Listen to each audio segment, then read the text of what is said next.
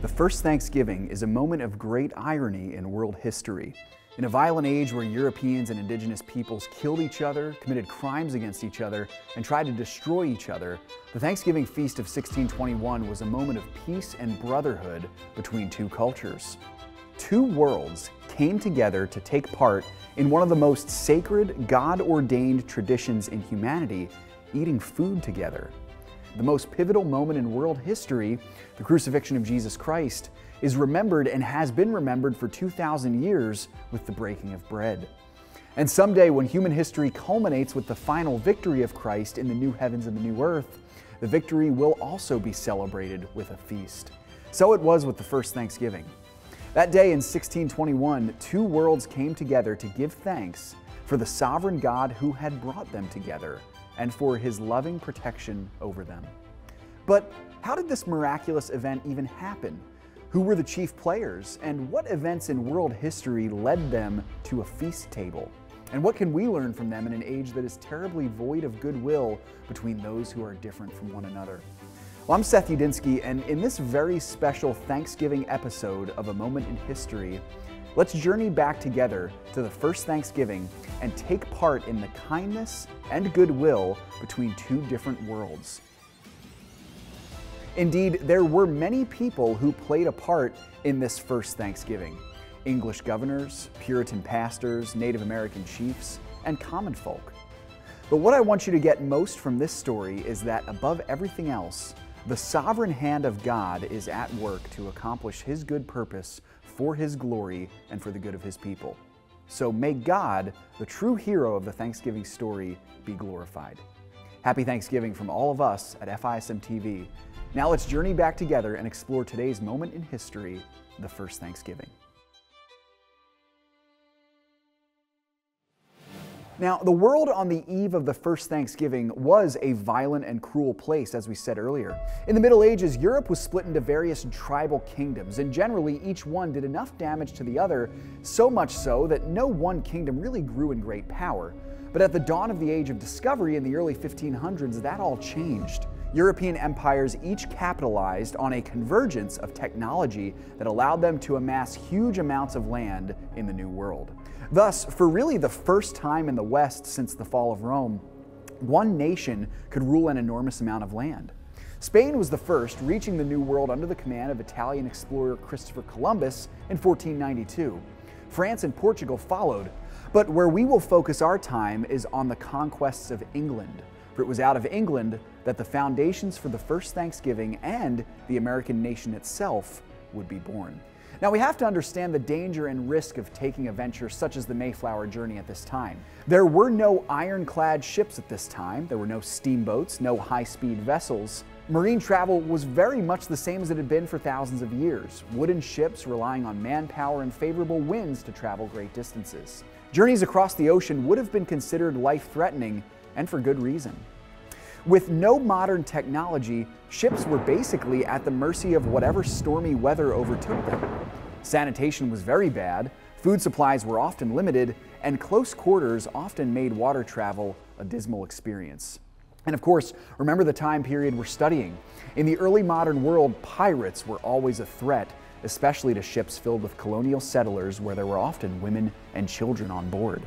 And to add to that, even if the venture succeeded and the colonists arrived at their destination, there was no guarantee of survival.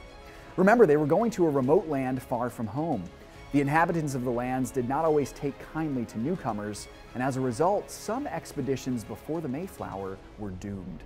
Take, for example, the settlers who arrived in modern-day North Carolina in the late 1580s. Englishmen established a colony that became notorious throughout history for its eerie disappearance. The predecessor to the Plymouth colony, which met a fate all too common in this time period, was the lost colony of Roanoke. This true mystery story begins in 1587 when a group of 115 English colonists set sail from England for the New World. The colonists landed on Roanoke Island, just off the Atlantic coast of present-day North Carolina, in August of 1587. The colony had been established by Sir Walter Raleigh in 1585, and it hit turbulence. But under the leadership of new Governor John White, the colony was able to survive. Although every colonial venture at this time was dangerous, the first stages of Roanoke were met with relative success, and the colony was on the way to survival. Later in 1587, Governor White returned to England to gather more supplies. However, he was forced to remain in England to deal with an all-important war against the Spanish Empire. In 1588, the English defeated the Spanish Armada in one of the most important victories in English military history. After that victory, Governor White set sail to return to Roanoke and the colonists there, among whom were his daughter and granddaughter. White returned to find the colonists and any trace that a colony had ever existed there utterly vanished. Historians have been baffled by the disappearance of this colony. White found nothing of Roanoke except for one clue: the word 𝙎𝙬𝘽𝙎𝘽 carved into a tree. As you could expect, a mystery like this brings with it a flurry of conspiracy theories, ranging from supernatural forces to aliens. But the truth is, we don't know exactly what happened to Roanoke. However, we do have some clues as to a few legitimate possibilities. Possibility number one: the colonists were hit by a natural disaster, such as a drought, and they were killed from that. There was indeed a drought reported in this region in the late 1580s, so that could have destroyed the colony. Possibility number two: the colonists were killed or taken captive by Native Americans. Some argue that the word 𝙎𝙬𝘽𝙎𝘽, which remember was carved into the tree that White discovered, was in fact a clue that the colonists had been taken to a Native American island 50 miles south of Roanoke known as 𝙎𝙬𝘽𝘎. Sure enough, Governor White went there to find them, but found nothing. Perhaps the natives killed them or allowed them to assimilate into their tribe. Possibility number three: the colonists, realizing that they could not survive in the New World, attempted to return to England and were lost at sea. Another likely account, and it could explain how everything disappeared. Well, we don't know what happened to Roanoke, but we do know this: the story of Roanoke will remain one of the most intriguing true legends in the history of America, and perhaps one day the mystery of this lost colony will be solved.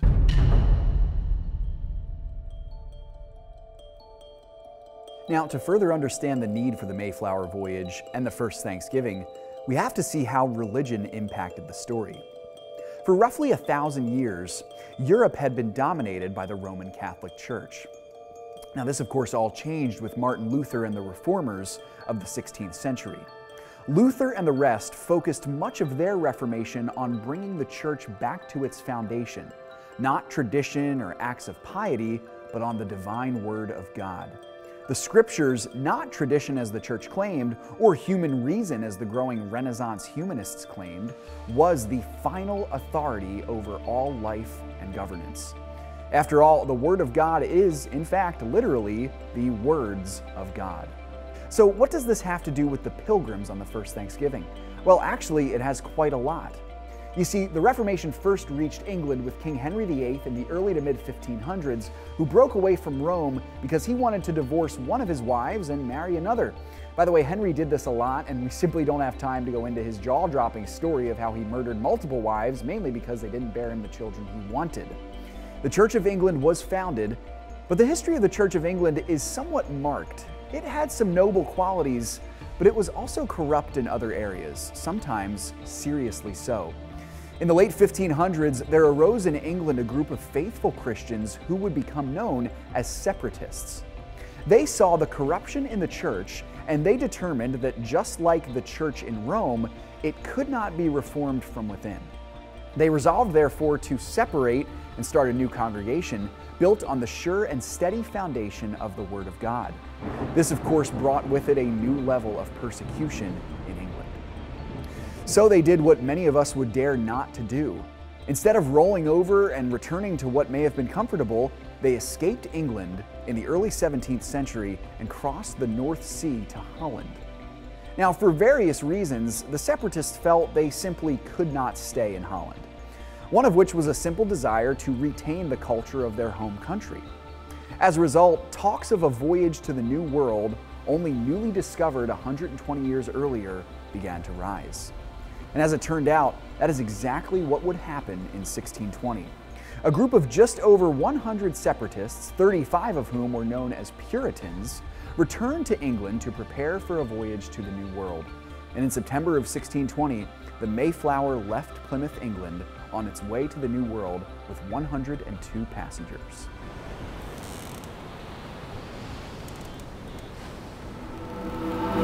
The background to the famous voyage goes like this. The church in England was forcing its patrons to worship in accordance with the church over and against what the scriptures taught. Now, a group of Christians in the region decided that they could not continue on like this. They were Protestant Christians who wanted to break free from the Church of England to worship God according to the scripture. These believers became known as separatists. They faced persecution in England, so they turned their sights to the New World. After a brief stop in Holland, the separatists returned to England to prepare for a voyage to America. 40 members of the separatist movement joined a crew of other English travelers aboard an 80-foot-long and 24-foot-wide ship called the Mayflower. Originally, the journey was supposed to involve 2 ships, with part of the crew boarding another ship called the Speedwell. Now, the Speedwell never made it into the ocean due to a leak, so all 102 passengers crammed into the Mayflower to make the journey across the Atlantic. The crew left on September 16th, and the journey took 60 days. It was a difficult crossing. The close quarters resulted in rampant sickness, filthy living conditions, and disease. 102 passengers left England, and almost all of them made it to their destination, which ironically was in the wrong place. The Mayflower voyage was meant for New York, but they miscalculated their direction and ended up in the harbors of Plymouth, Massachusetts. The colonists drafted a document for their self-governance called the Mayflower Compact, and this would provide the parameters for the new experiment in the New World. The Mayflower Compact would also lay the foundation for later attempts at self-governance, including the American Constitution. The Compact still swore fealty to the British Crown, but as you know from history, its successor, the Constitution, did not. Now, the cost of the Mayflower voyage was great, as roughly half of the colonists did not survive the first winter in the New World. But the foundation of freedom, specifically the freedom to worship God based on the commands of Scripture and not the commands of a king, was laid, and the world would never again be the same.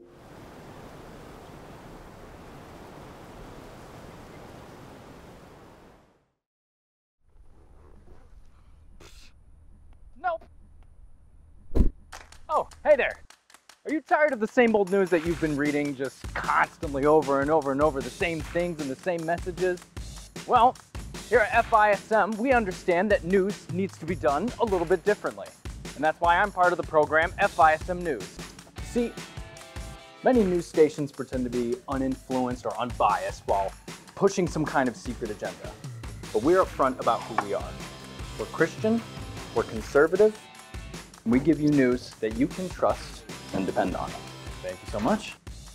And obviously it takes more than just me to actually bring you the news. We have a dedicated and passionate team, thank you so much, that aims to bring you the facts and data that you need from the biblical and conservative perspective that we strive towards. Follow us on social media, Instagram, Facebook, Twitter at FISM News, and be sure to check out our website at fism.tv/news. Hey there, it's 𝙎𝙬𝘽𝙎𝘽 from FISM News. If you're enjoying this feature-length A Moment in History show, and of course you are, I mean, it's awesome, you can go on to fism.tv/news to find the full archive of all our Moment in History minis. It's right on the homepage for FISM News. You'll be able to go through a back catalog, explore through the ages from ancient history up through the medieval period, all the way to the modern day with some fun, interesting stories in between that you might not have heard in your history class while you were in high school. You'll want to check it out on fism.tv/news. Expand that knowledge, impress your friends. Now back to the show. Well, the Pilgrims arrived safely in Massachusetts with almost all of their 102 passengers. Interestingly enough, they landed at Plymouth with 101 passengers. They lost 2 at sea, but a baby was also born on the ship. But as you also heard, the Pilgrims were hit very hard in that first winter. In one of the harshest winters in the story of America, half of the population was killed in the winter of 1620 into 1621. 51 pilgrims died due to the harsh weather conditions and rampant disease. Now, try for just a moment to place yourself in the position of one of those colonists who survived. You were driven from the only home you ever knew because you wanted to worship God in a biblically faithful way. Faced with no other choice, you were forced to escape to a new country that was largely uninhabited and, at least in your understanding, a dangerous and savage place.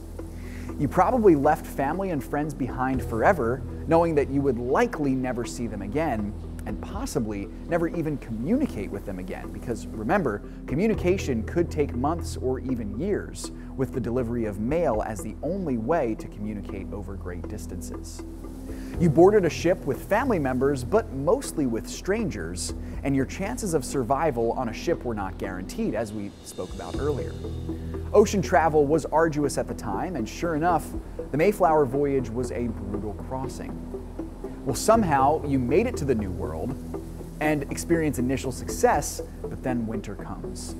Many people die, and many others get sick, many of whom are your friends and family. Perhaps you wonder, was this all worth it? Why would I go to almost certain death and definitely certain trials just to be able to worship God as the Bible commands? Was this all really worth it?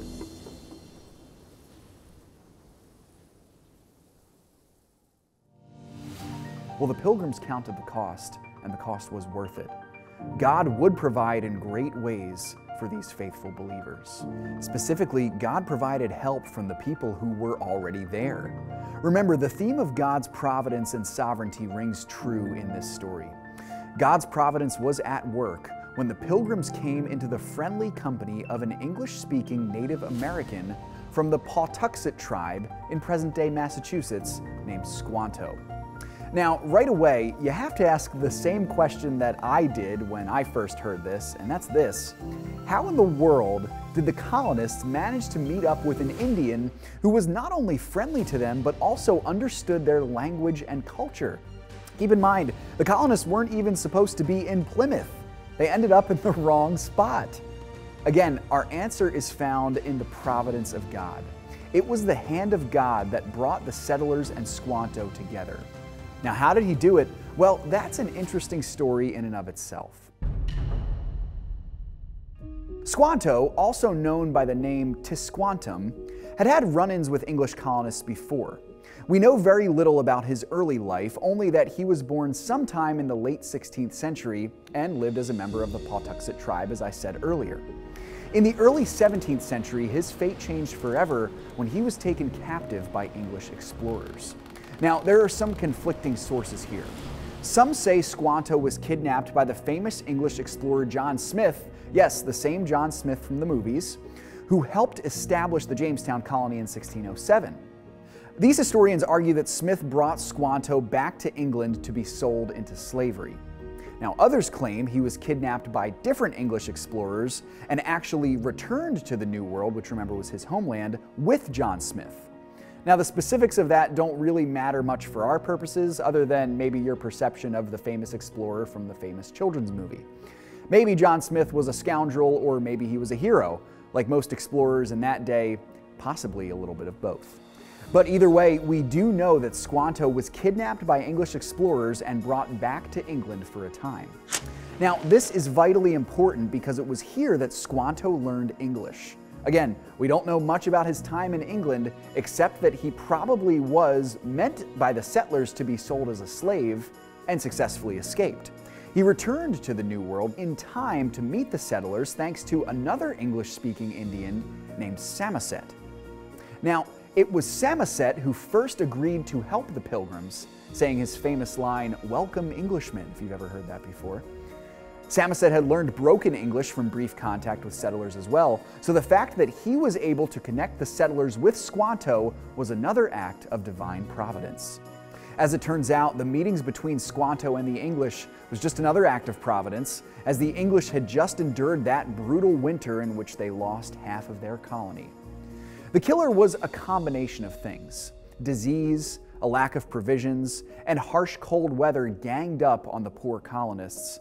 And there is a chance the colony would have met the same ill fate as that of Roanoke had it not been for the vital assist from the kind and providentially English-speaking natives.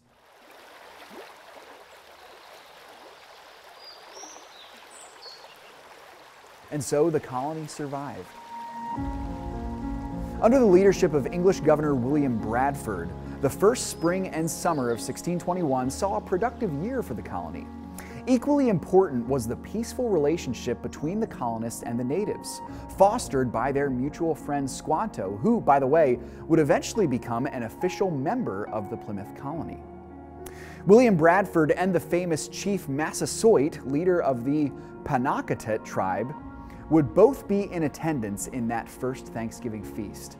And now, 400 years later, as you sit down to a Thanksgiving meal with your family and friends, let's explore that first Thanksgiving feast in the fall of 1621.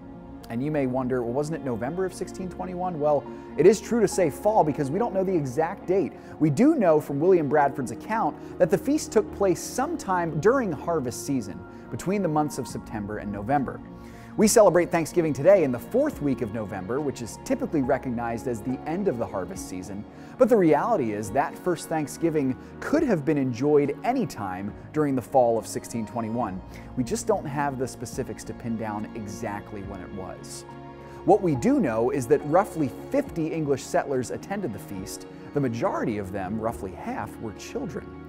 Interestingly enough, the Pilgrims were outnumbered by the natives almost 2-to-1, as roughly 90 Indians attended, including the Indian chief 𝙎𝙎𝘽𝙎𝘽𝙎. Now, the question has to be asked, why did the feast even happen? Well, it's simple. The settlers were giving thanks. They had made it through 1 year in the New World, and after a wicked first winter, they'd had a bountiful harvest and wanted to celebrate. They had survived in a foreign land where they could freely worship God, and they had found new and vital allies in the natives. They had a lot to be thankful for. They were incredibly grateful for these blessings, knowing that they did not deserve them, but instead they were given them as a gift from a loving and sovereign God. So they did what humans have done for thousands of years before, and what the saints look forward to at the culmination of all things in glory. They sat down for a meal and broke bread together. The meal would not have been a typical Thanksgiving meal that we might see today, a feast with turkey and stuffing and mashed potatoes and pumpkin pie. At the first Thanksgiving in 1621, the Pilgrims and natives likely would have eaten fish. And some sources say that the seafood off the coast of Massachusetts at this time was both plentiful and delightful. They would have also eaten vegetables such as cabbage, lettuce, carrots, and onions, and local fruits such as grapes and cranberries, although most likely not cranberry sauce, which, if you're like me, wouldn't have bothered you too much to forego the cranberry sauce. One common food item from that first Thanksgiving that we still see today, though, was pumpkins. Native and English farmers would have grown pumpkins and squash, and there's a good chance pumpkins made it to the first Thanksgiving table, though perhaps not in the familiar pie form that we all know and love today. In addition to Chief 𝙎𝙎𝘎𝘎𝘎𝑃, some of the other notable attendees at the feast were Governor William Bradford and Captain Miles Standish, two of the most important leaders of the Mayflower expedition. Another was an aged pastor by the name of William Brewster. Brewster was one of the few learned men on the journey, and it is likely he served as the de facto first pastor of the Mayflower colony.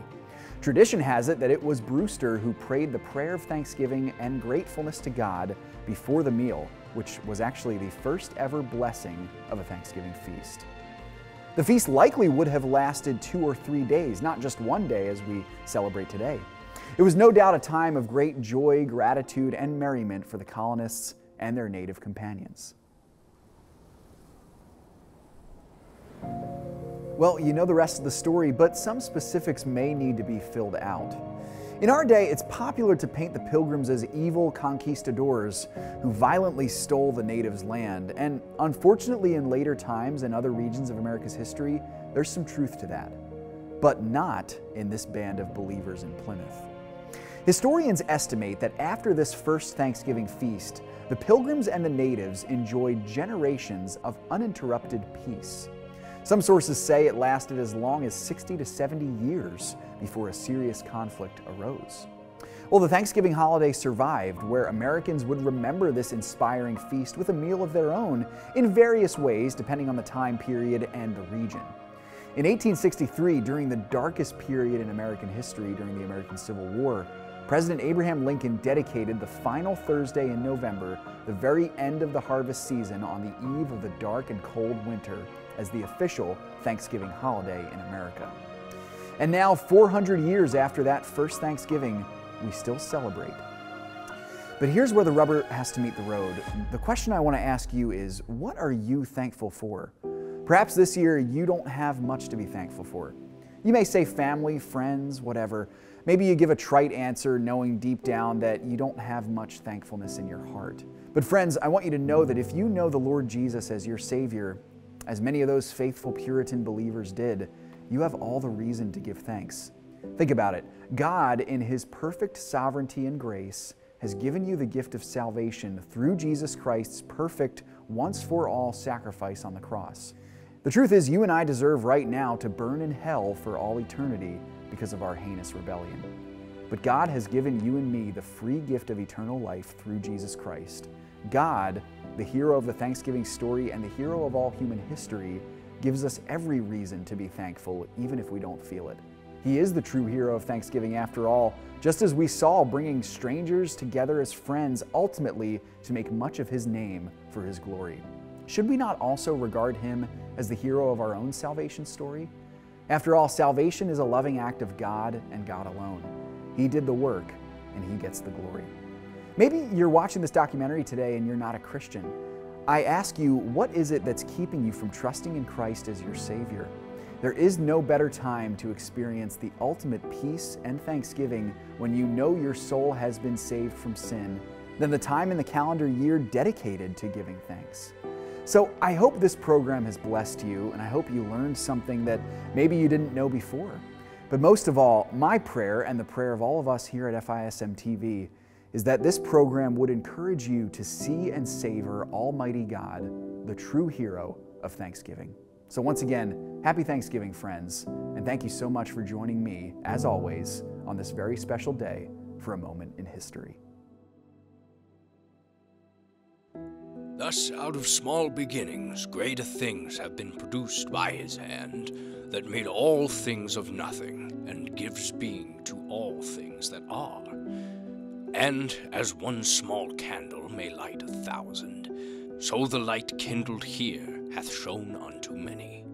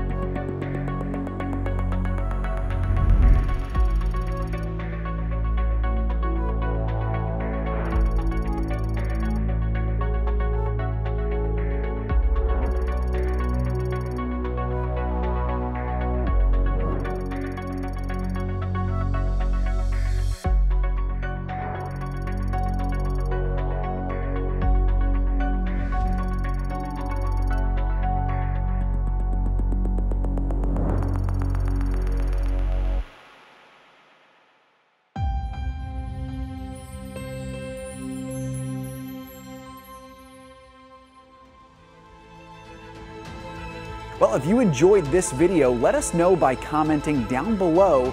And for more historical content, just hit subscribe. I'm Seth Udinski, and I will see you next time on A Moment in History.